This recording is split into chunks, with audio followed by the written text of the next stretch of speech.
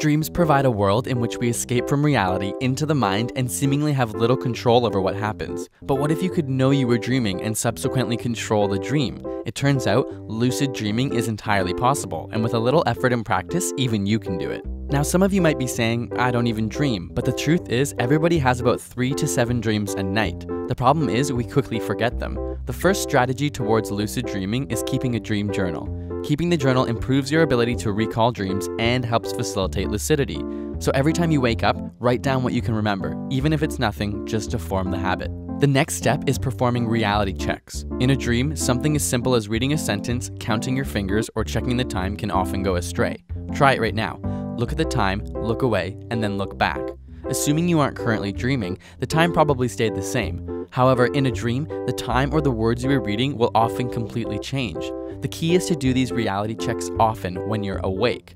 This way they become second nature, and when you're dreaming, you're likely to perform the same test and realize that something's wrong. After this comes a technique known as mnemonically induced lucid dreams, or mild. As you're falling asleep, begin to think of a recent dream and imagine yourself becoming lucid.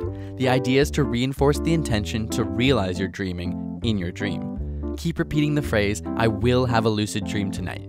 The highest rates of success tend to come if you wake up in the middle of the night, get up for 30 minutes, and then go back to sleep with these intentions in mind. Finally, once you've had success with mild, an advanced technique known as wake-induced lucid dreams, or WILD, may be attempted. The idea behind this is to keep your mind aware while your body falls asleep. The risk here is that you'll experience sleep paralysis, a completely normal phenomenon that prevents your body from moving during sleep.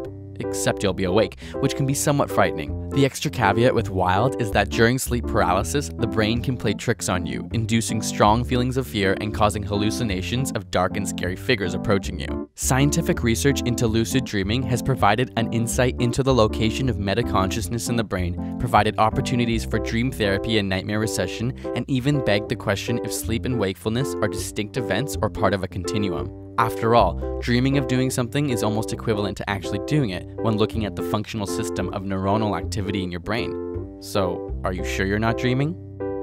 Got a burning question you want answered? Ask it in the comments or on Facebook and Twitter, and subscribe for more weekly science videos.